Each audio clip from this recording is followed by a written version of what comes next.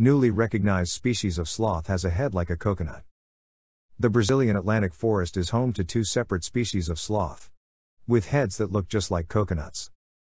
New research reveals. Found in a small region of this coastal forest, Maine sloths were previously thought to represent a single species. But it turns out that those in the northern section of this range are genetically distinct from those in the south.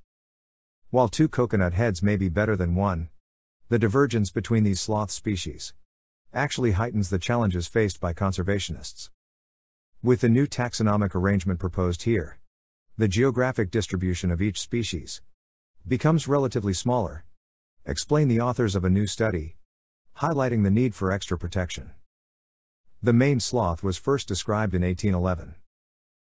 Although British zoologist John Edward Gray claimed to have discovered a second species in 1850, which he named Bradypus crinitus. His assertions were later dismissed, with taxonomists agreeing that the specimen described by Gray was in fact B. torquatus, although the new study proves that B. crinitus does indeed exist. The researchers conducted a morphological analysis of 24 Maine sloths, some of which came from the northern states of Bahia and Sergipe, while the rest were from Rio de Janeiro and Espírito Santo in the south.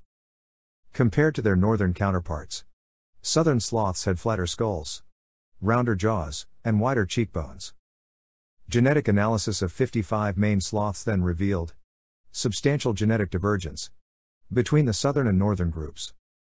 Studying a group of collectively inherited mitochondrial genes, the researchers identified 86 mutational steps separating the 2 populations, and calculated that this divergence occurred around 4.24 million years ago.